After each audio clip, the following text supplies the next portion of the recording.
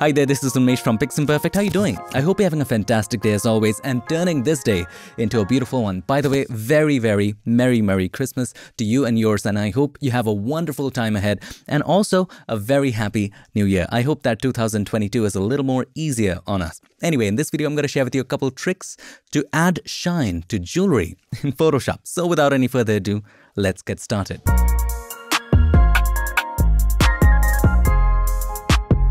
Back in the mysterious world of Photoshop, and this photo is licensed from Envato Elements, and of course you can download a free preview by clicking the link in the description. And I always highly recommend Envato Elements, and I've been using it constantly for the last 2 or 3 years now. It has everything. For one subscription fee, you can download unlimited amount of things as opposed to other stock programs or platforms where you have to pay for each and every asset. You don't have to do any of that. I just recommend that you go to their website and just check it out. You don't have to get a subscription. Just check it out. Check the link in the description. There might be some offers, but just check it out. You will be surprised to see how much you can get. Anyway, back to the lesson. The very first thing that we're going to do here is to add some highlights. So first of all, let's create a new layer by clicking on the new layer button. And then let's just zoom in to one piece of the jewelry. Now let's name this layer highlights. Take the brush. Make the brush a little bigger so that you can paint in the highlights. Now, what color to paint, you might ask? Well, there are lots of options. You can either hold the Alt key or the Option key, click to take a sample of the highlight color, or you can choose the color of your choice. In my opinion, I would choose a little warmer color so that it doesn't end up being greenish. So let's choose something like that. Hit OK. Now make the brush a little larger, and all you gotta do, you might have guessed it already, just dab. There you go. That's it. And you can do the same thing right here as well. Just add one more shine here. I know it's not looking all right. Just wait for it. Patience is the key. Let's do it here a little bit. We will remove the extras later. Don't worry about it. Let's do it at the top part. Similarly on the other side. And now let's do it here as well. Just a little bit. There you go. Now, does it look wonderful? Not at all. It looks rubbish because we still need to change the blend mode. So what is the blend mode do you think we're going to choose? We will choose a blend mode which brightens stuff. Now, there are lots of blend modes that do that. Remember, blend modes are divided into groups. The second group here is for darkening, and the third group here is for brightening. And the one we're going to choose here in this case is called color dodge. Now, inside the jewelry is looking nice, but outside the jewelry, it's not. Also, at the same time, we want to create highlights here. So how do we make the highlights a little more realistic? By making the highlights react to what is underneath it. The size of the highlight is exactly the size we painted. However, you might have noticed that whenever there's a highlight on a darker surface, the light or the highlight is a little smaller, right? And whenever there's a highlight on a brighter surface, it is a little bigger. We see this with black and white colors all the time. So why cannot we apply it right over here? Well, to apply it, double click on the right hand side of the layer and then just uncheck this one, transparency shapes layer. We don't want transparency to shape the layer. We want the interaction to do so. So as soon as you uncheck that, have a look. The whole dynamic changes. I'm going to do that one more time for you. Here's the before. Here is the after. Isn't that fantastic? Hit OK. Now the highlight is at other places too. We need to take that away from there. But apart from that, it's just brilliant. One another interesting fact to keep in mind is that color dodge is one of the 8 special blend modes. Now remember we talked about it before. The 8 special blend modes react differently to opacity than fill. Fill controls the projection here. If you just decrease the opacity, it's gonna make it simply more transparent. That's all there is to it. But if you decrease the fill, it controls the projection. That's what we want to do here. Let's zoom out. Let's take a look at the whole thing. And by the way, you can also do it with the chain if you want. You can take the time to do it. In this case, let's decrease the fill even further. I feel that about 60 would be fine. Now, what I also love here is that have a look at the highlight on the chin.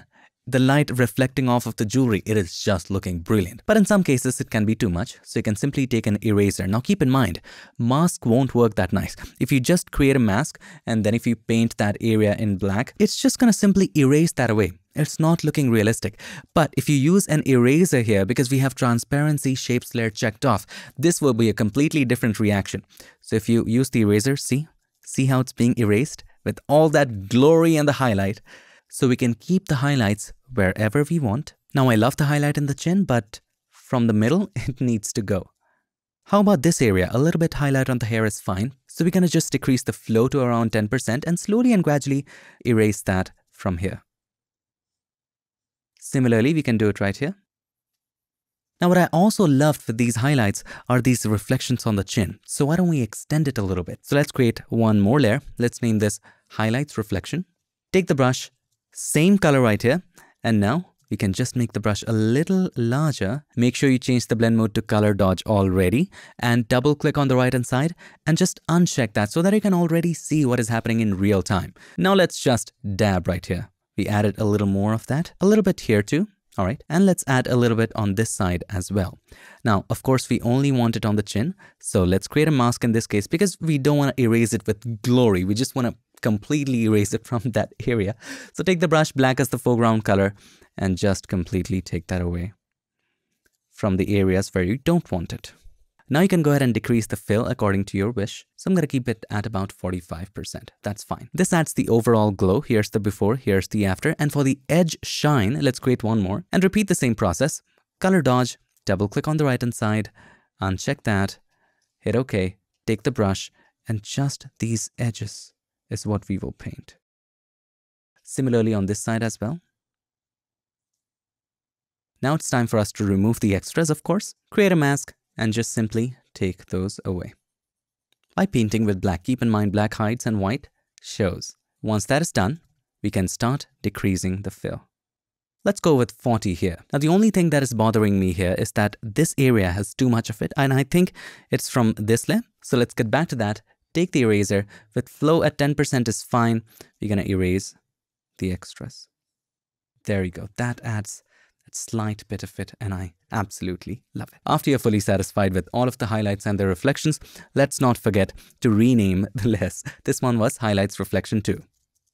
Now how about we add a slight glow to it? That's going to be our next step, and for that we're going to use also a lightening or brightening blend mode. Let's create a new layer by clicking on the new layer button and let's name this slight glow. Let's zoom in again and we're going to dab in the same areas with the same color. If you want to warm up the color, you can. That's up to you. Make sure the flow and opacity are at 100% and just dab. And why is it not dabbing? Because the eraser is selected.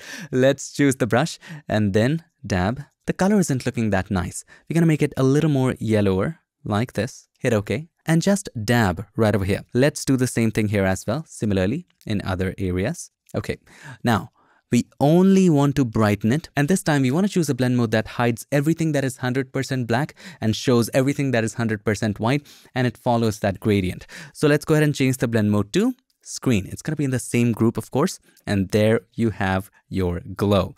Now, of course, this is too much, so let's decrease the opacity here again. Let's go for something like 41, 42. How do you feel about that? There you go. Now, of course, you can remove the extras by clicking on the mask. Take the brush, black as the foreground color, and just simply erase. Leave a little on the outside. Similarly, let's do the same right here. Leave a little. Let's not forget that. Great. Let's take a look at the before and after. Adds that slight glow. Here's the before. Very plain. Here's the after. Adds that smooth beauty to that jewelry. Now, to make things shine even more, one of the things that you can do is to darken the areas which are not shining. So let's zoom in and take a look at these dark areas. If we darken it even more, it will bring out the areas that are shining more, right? So let's create a brand new solid color adjustment layer, and this time you want to darken those areas. And what is the blend mode which darkens? Multiply. So first of all, let's create a solid color adjustment layer. Let's choose a darker version of the same color, and by the way, you can change the color later if you wish. Hit OK and change the blend mode from normal to multiply. Have a look, it's darkening those areas, but we don't want to darken the entire image. So select the mask, press Ctrl or Command I, take the brush and just dab with white in these areas. Make sure you're using a soft round brush, flow and opacity at 100, and just simply dab. That's all. Similarly, let's do the same right over here as well. And of course, for the other areas like here, a little bit there, and a little bit at the top, just like this. All right, there we go. Now, it's not looking all right, I know, because we don't want to add it to the highlight areas, to the absolute highlight areas. For that, double click on the right hand side of the layer, and using blend if, we're going to take it away from the bright areas of the underlying layer or the layer that lies under it. So take the slider of the underlying layer from right to left. Again, we want the transition to be smoother, so hold the Alt key or the Option key, click on the slider to break it apart and take it all the way apart like this. Hit OK. Now let's take a look at the before and after. Here's the before, here's the after. Of course, you can change the color to your wish. So double click on the symbol of the adjustment layer and just try different colors and see how they suit it. I'm going to make it a little more saturated. Let's make it a little more reddish. Hit OK, that looks better. And now you can come back to the mask and remove it from excessive outside areas. Take the brush, black is the foreground color, and just remove it. If you feel that there are some areas you have applied excessively, you can also remove from there as well, even inside the jewelry piece. There we go. Want to have a look at the overall before and after? So of course, this is the after, this is the before. Very plain, very flat, and this is the after. Now, of course, this looks good to me, but again, this might be too much for a lot of people. So I always recommend that you make a group of all of your adjustments. So select the first adjustment here, hold the Shift key, and select the last layer with the adjustment. Press Ctrl or Command G, and now you can just decrease the overall opacity of this group. Let's call it Jewelry Shine. Before, after. And you can control the opacity according to your preference. For this case, we can choose something like 44, before, after. Might not look like much, but it adds a lot of difference. If you zoom out and look at the overall image, before, after, really drags your attention to that piece of jewelry. And I'm very sorry, guys. I'm really very sorry. Some of you know what I'm talking about. So that's how to add shine to jewelry in Photoshop. Now the trick here is simple. Use the color dodge blend mode with a color that you want to create a highlight of. Then simply go to the layer styles by double clicking on the right hand side of the layer and uncheck transparency shapes layer. We want the highlight to interact with that of the image that's beneath it, and then decide how the transparency goes. This gives it a realistic edge. And then you can paint in as many highlights you want. You can paint in the dark areas, you can add glow, that's up to you. But the trick here is simple. Again, color dodge with transparency shapes layer checked off, and start painting those highlights. I hope this video helped you, and if it did, make sure to give us a like, and also don't forget to subscribe, and not just subscribe. Ring the bell so that you, my friend, don't miss any other future tips, tricks, or tutorials. I would like to take this moment to thank all these nice and amazing people for supporting PiXimperfect on Patreon and helping keep PiXimperfect free for everybody forever. Thank you so much for watching. Thank you so much for your time. I'll see you in my next one. Till then, stay tuned and make sure that you keep creating.